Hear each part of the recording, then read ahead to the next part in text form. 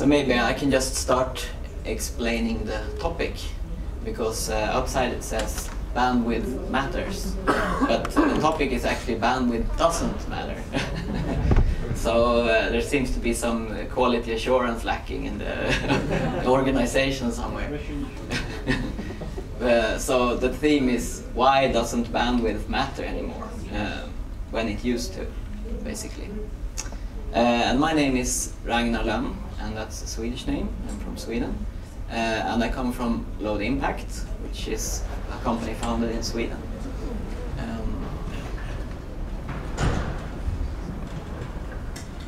And basically, very short about us. What is Load Impact? We are a software as a service product, an online solution, and we do load testing. So we load test websites and applications. We generate artificial traffic across the internet, and we see how much traffic an application can handle before it becomes too slow or inaccessible.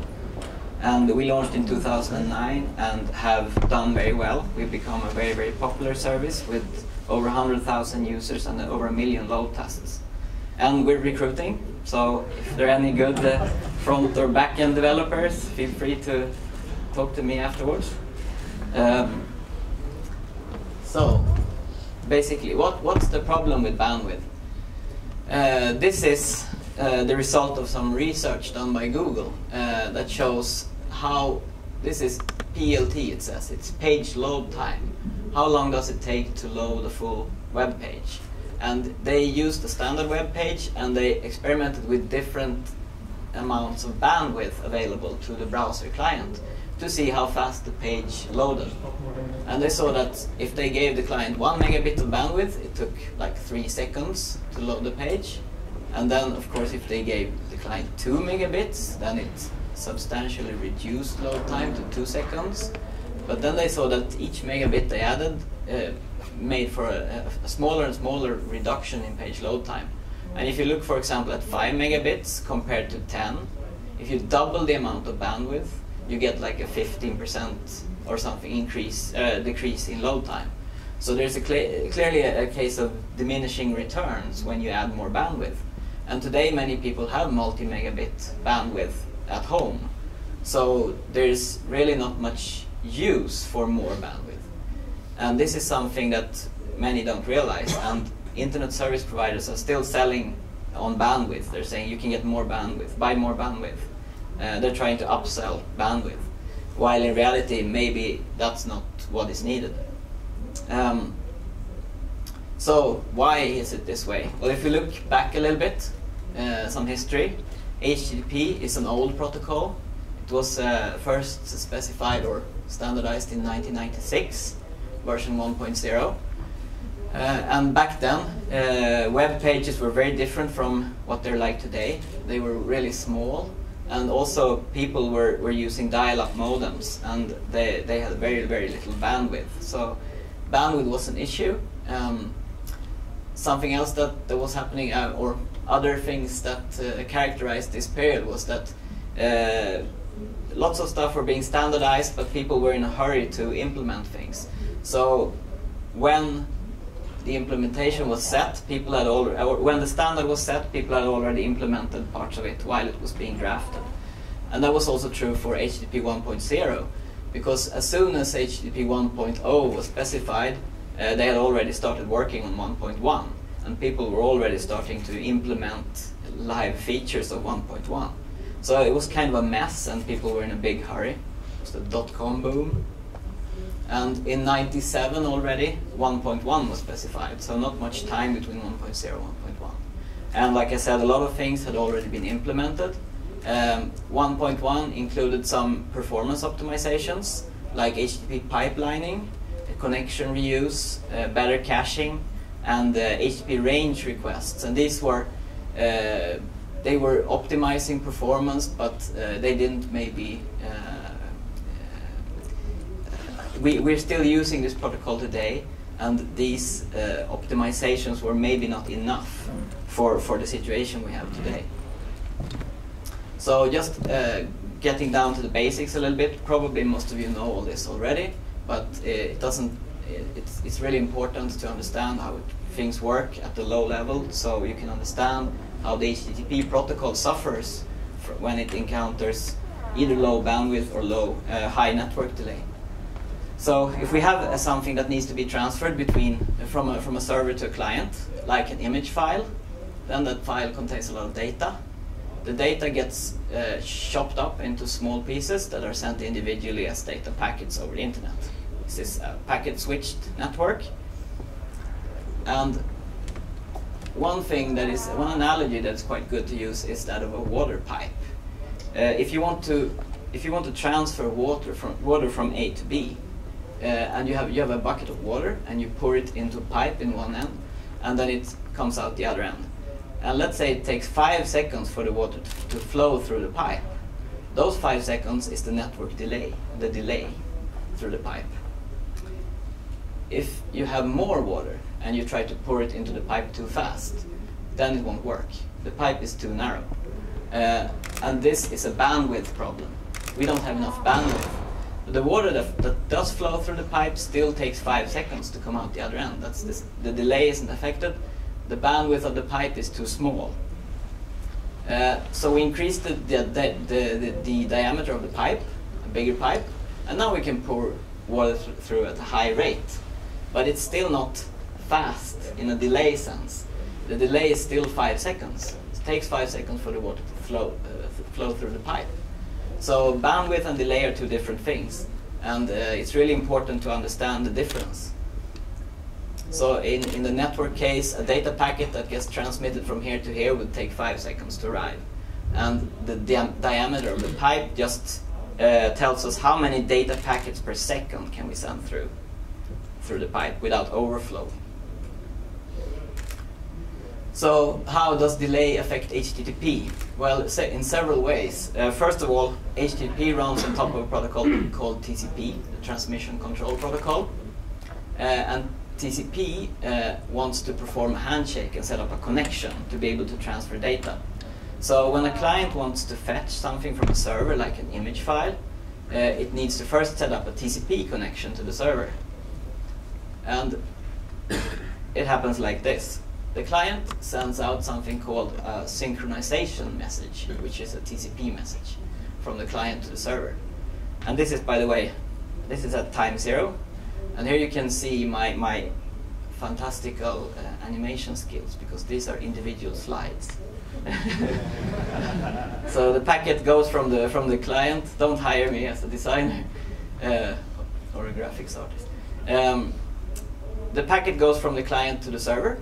Boom. And then it arrives at the server, and let's say it took 200 milliseconds. And that's a fairly long one-way delay, but it can happen if the server and client are wide apart geographically. If the server is in Australia and we try to load stuff from here, we might get 200 milliseconds one way. So after 200 milliseconds, the server has the synchronization package that tells it that the client wants to open a TCP connection. So now the server has to send back an acknowledgement that it got this synchronization message, and its own synchronization message also. 400 milliseconds. And now the client considers the TCP connection to be open. But it still has to send an acknowledgement back to the server, because the server sends its synchronization message. So the client sends back an acknowledgement, but it can also start actually sending an HTTP request now, because the TCP connection is open. So it adds a TCP connection, an HTTP request also. And these travel back to the server, and after 600 milliseconds, the server actually has an HTTP request. The client wants me to give it something, this image.jpg file. And now, of course, the server has to think a little bit, maybe retrieve the file from disk before sending it back and so on. But let's say it's infinitely fast, and it happens immediately. So the server sends back the response, and this is a little bit more data because it's the file data that is being sent. And it arrives on the client side. And provided we have infinite bandwidth, it takes a total of 800 milliseconds until the client has the response. And this is actually the minimum time possible. Now, if we have limited bandwidth, it will take longer, of course, and it might take time to actually load the data, also transfer the data, because data will be queued up on the server side. But 800 milliseconds is quite a bit of time in these circumstances. So if we look at a typical web page in '96, it was very simple. It consisted of an HTML file. This is a little bit blurry, but it says index.html here, and 4 image files, image 1, 2, 3, 4.gif, because GIF was being widely used back then. And this is, by the way, just an imagined page load. It is just to illustrate the concept. So what we saw in 1996, if we loaded a web page, was that a browser would connect one single TCP connection, and the blue part here is the time it takes to set up the TCP connection, to do the TCP handshake. And then the red part is when the client issues the GET request and waits for the data to start coming back from the server. And the data starts coming back here, and then the green bar is the download time, the time it takes to transfer all the data. And this is dependent on bandwidth, basically. If we have very little bandwidth, like most people did in '96 with dial-up modems that could transfer maybe 5 kilobytes per second, then it could take quite a while to download things. So here we see that the connection setup takes maybe half a second, and then we have to wait half a second for the HTTP request to go back, to go to the server, and the reply to start coming back. And then it takes maybe 1 second to download all the data also in the HTML file case. The images, of course, are a bit more data heavy. So the download time is much greater here. And what we see also is that the browser sets up 2 parallel TCP connections. First it downloads the HTML file, it parses it, it gets to know about all the other resources it needs to render the page. And then it opens 2 more connections and downloads 2 things in parallel to speed things up. When it's done with that, it tears down the connections, and it establishes 2 new connections and downloads 2 more things. And this is the way browsers worked in '96. They were allowed to use a maximum of 2 concurrent connections to download things, so as not to overload servers and so on. Now, what's happened since '96 is that web pages have gotten a lot more complex. So this is just a graph showing what's happened the last 2 years. We've gone from about 80 objects on an average web page to about 100, and from 1100 kilobytes to 1900.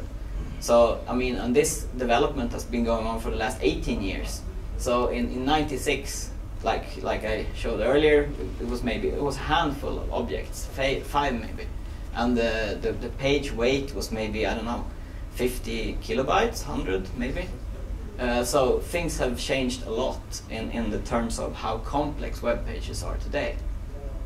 And if we look at what a page load today looks like, it's more something like this.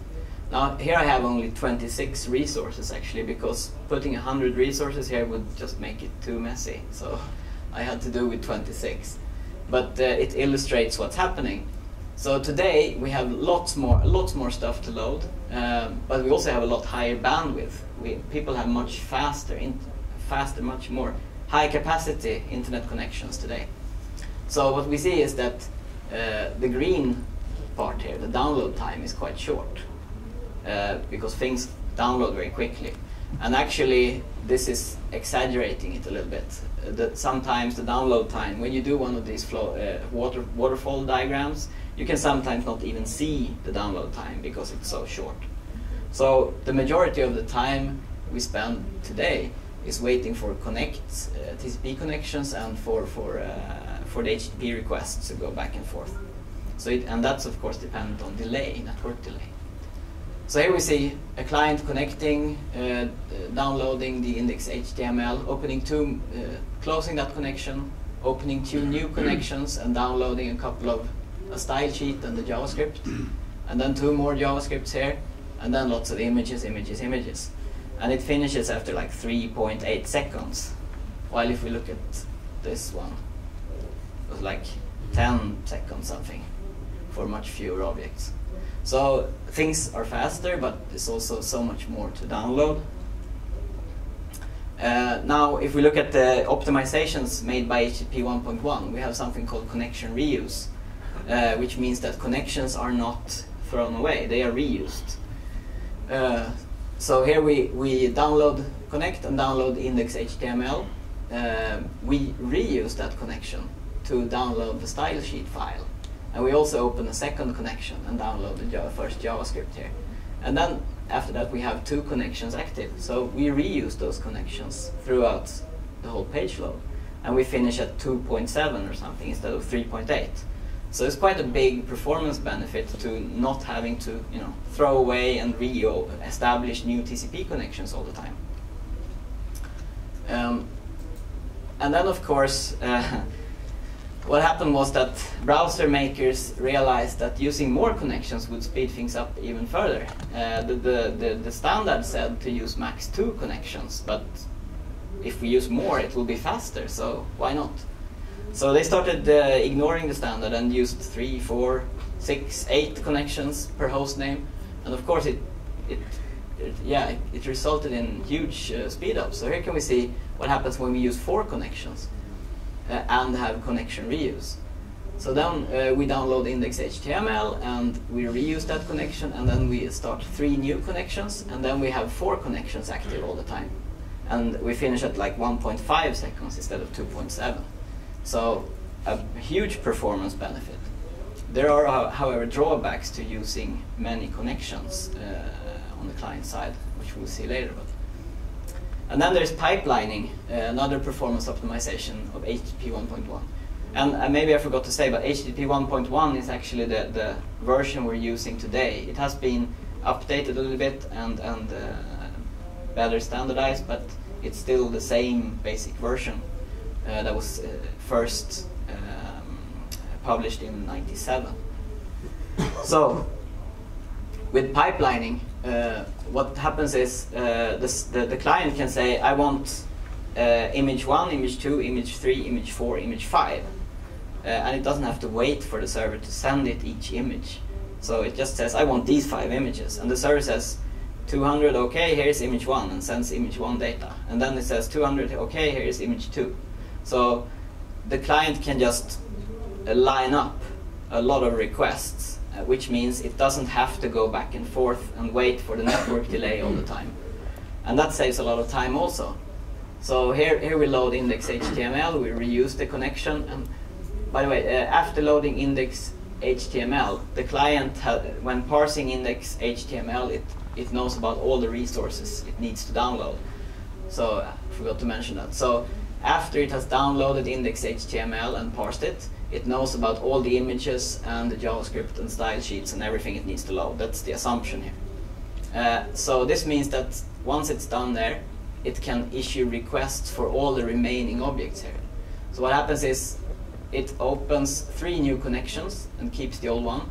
It issues requests for all the remaining objects here, and then it just sits back and receives stuff from the server, and the server just pushes things as fast as it can to the client.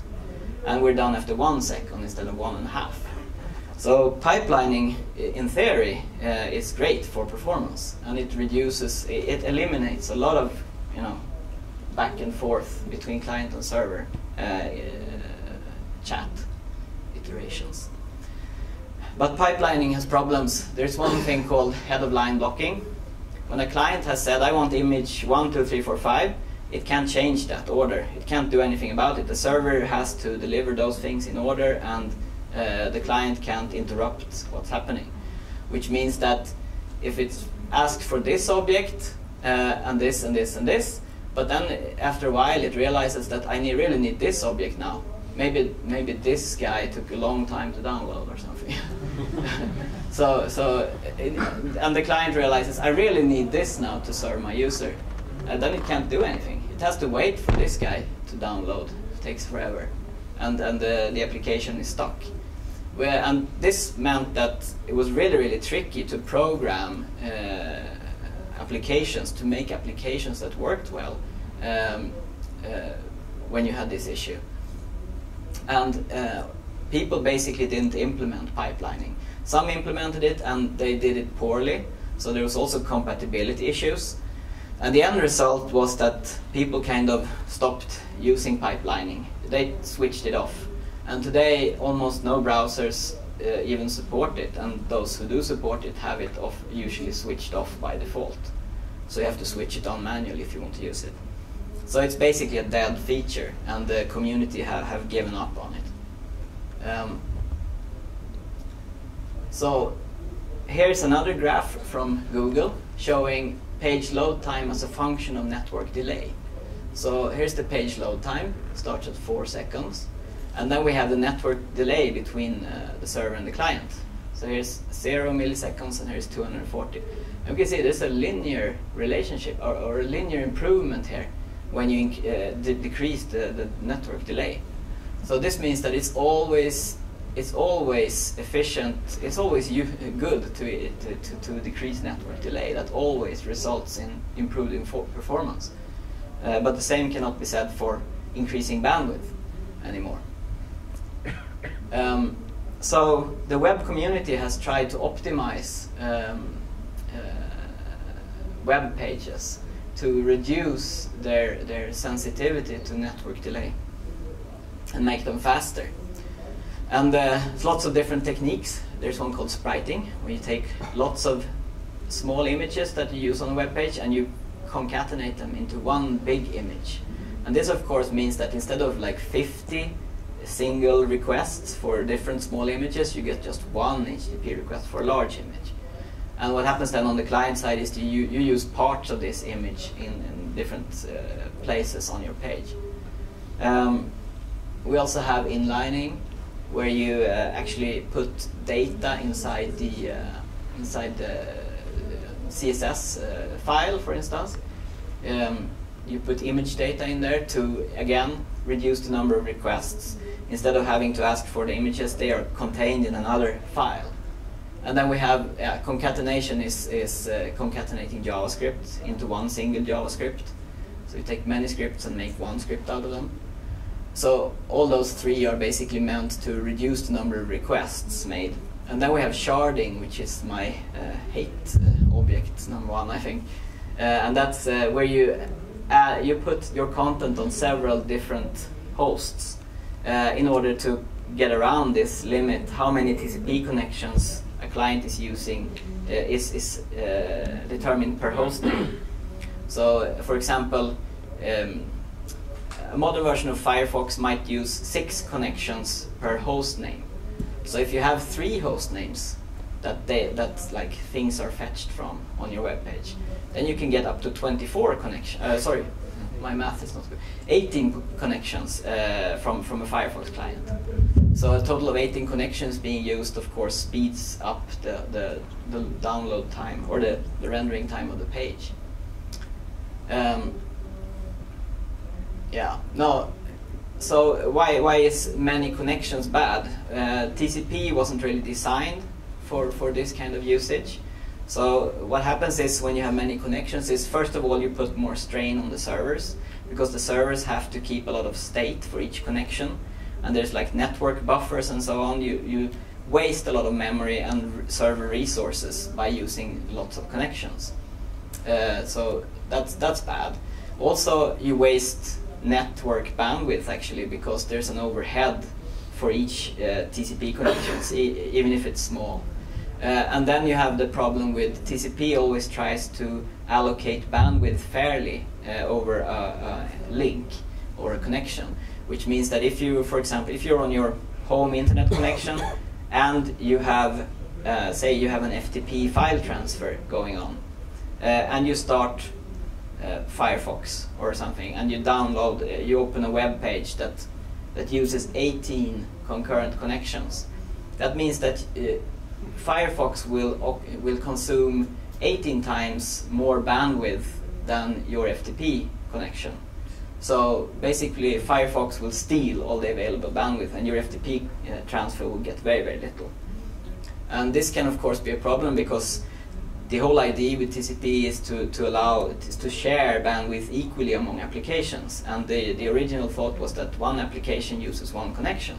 So when applications start using multiple connections, that whole thing gets screwed up a little bit.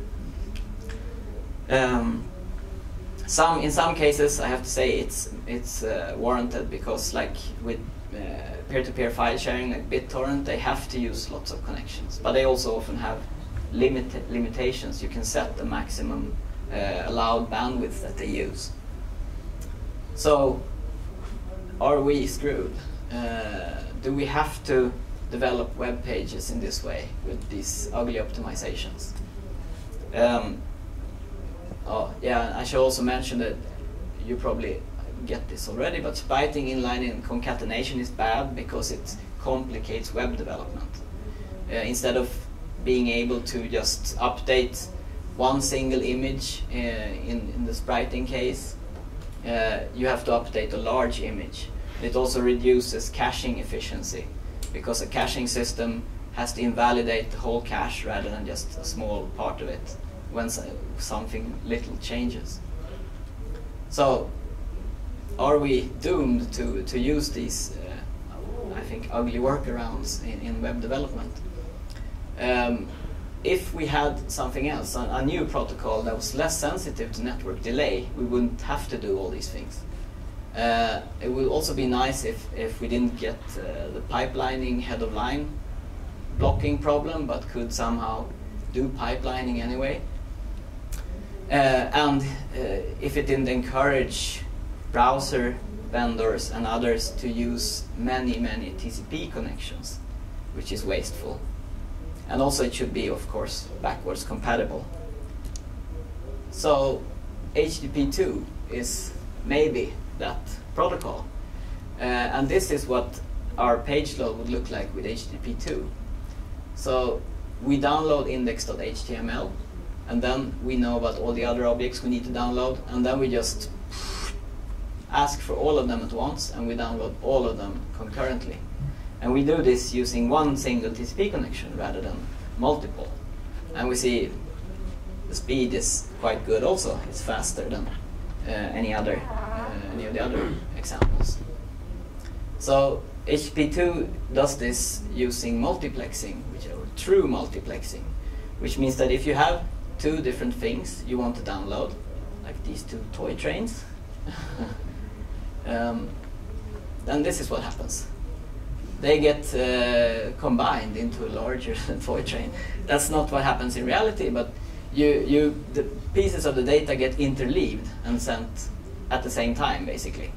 So everything gets sent at once, and everything arrives at once. So this means that you push a ton of data through at the same time, which means you can use one single TCP connection because there's just one, basically, request being made. And you can send everything at the same time, which means you will fill your bandwidth. You would use up all your network capacity to transfer data. It's very efficient. Yeah. So more about HTTP2. It's a binary. Sorry.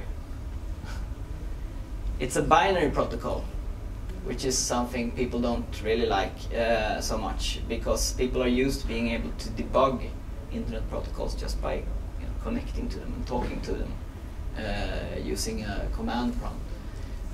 But it's binary because it makes it more efficient, and less implementations will probably work better. We've had lots of problems with old style HTTP because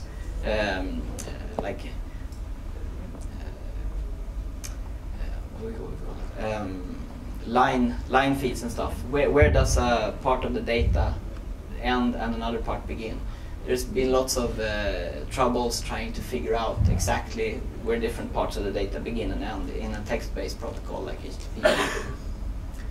So making it binary makes it much more clear. There's no discussion. You have a set number of bits for some data item, and then the next one starts. It works by using the upgrade header, which means that it can start as HTTP1 or HTTP 1.1, and then it sends an upgrade header saying, the client can send an upgrade header and saying, I want to upgrade to HTTP2. And then they switch to HTTP2. It's basically how WebSockets work also. And it favors encryption. So it will probably mostly be binary and encrypted, which means it's really, really hard to debug unless you have special tools.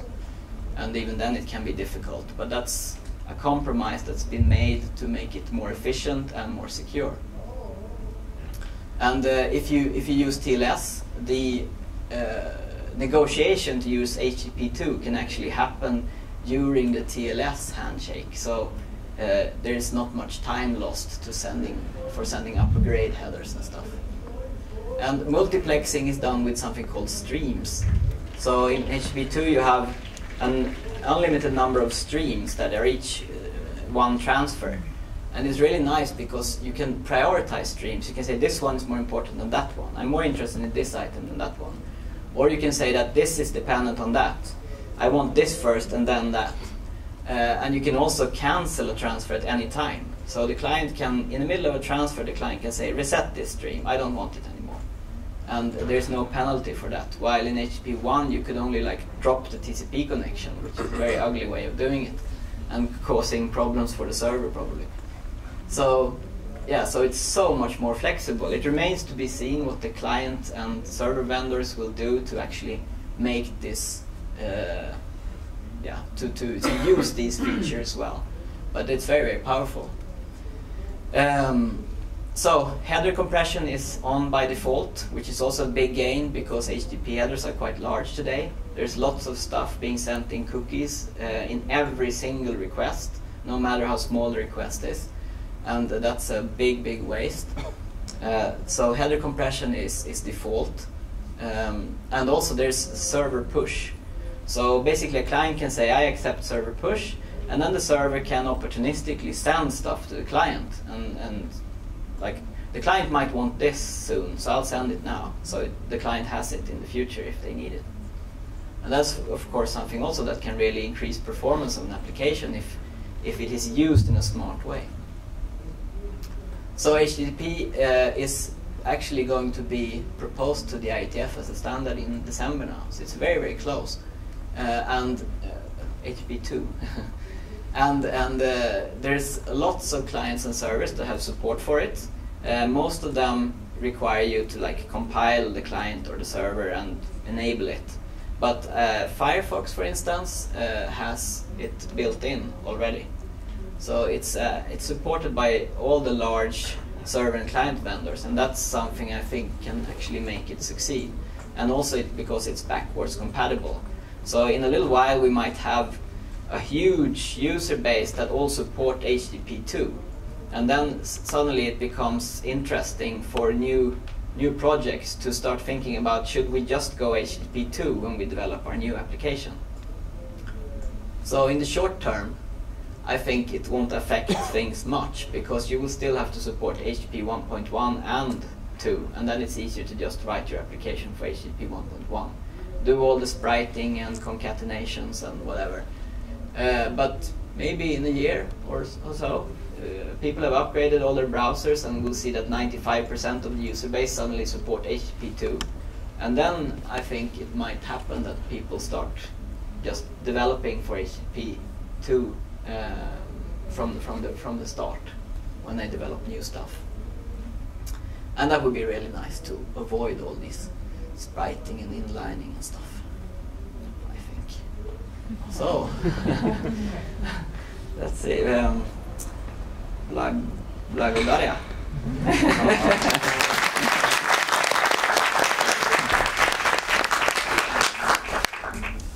And yeah, if anyone has any questions, just come and talk to me, and you can take my card if you're interested in load testing or whatever. Thank you very much.